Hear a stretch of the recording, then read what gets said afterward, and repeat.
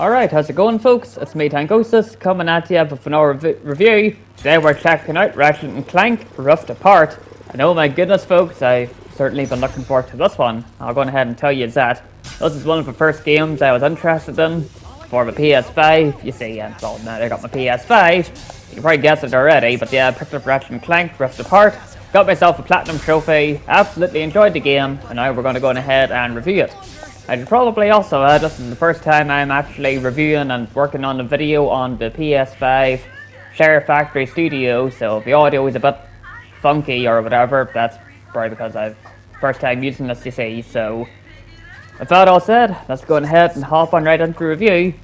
So for our first positive point here, the gameplay itself is absolutely brilliant. From the platforming to the wee exploration, the puzzles and all that other fun stuff. I tell you folks, I've just had quite a good time with the whole gameplay, I'll tell you that.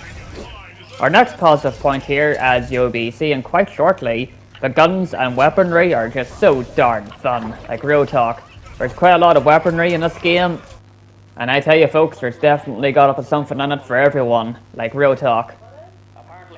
The next positive point here is that the story itself now is actually quite interesting enough. Kept me interested in it to get the game all completed and all that, so I definitely thought that the story was quite interesting, to be honest.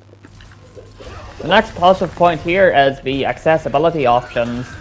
While I don't think I showed any in the actual gameplay footage here, whenever you start the game you do have the option for all the different accessibility options, such as enemy damages, whether you want to be invincible or whatever.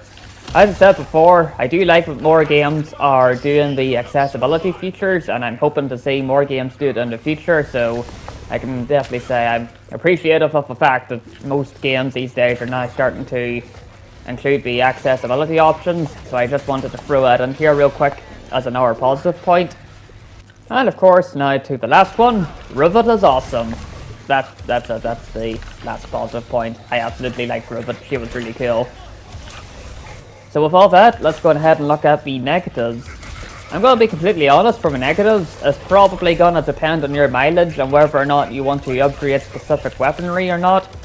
But I felt some of the guns were either performing very well or not well enough. As I said there, the weaponry can all be upgraded and stuff, so your mileage may vary. It could have just been a matter if I just didn't upgrade that specific gun well enough, or it was using it not as efficient as it could be, but I just wanted to bring that up here real quick, just in case. But as I said, your mileage may vary, so just keep that in mind folks.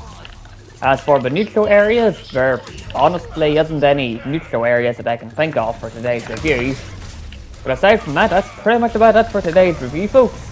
So this is me, Tangosis, and the game of course, Ratchet and Clank Rift Apart.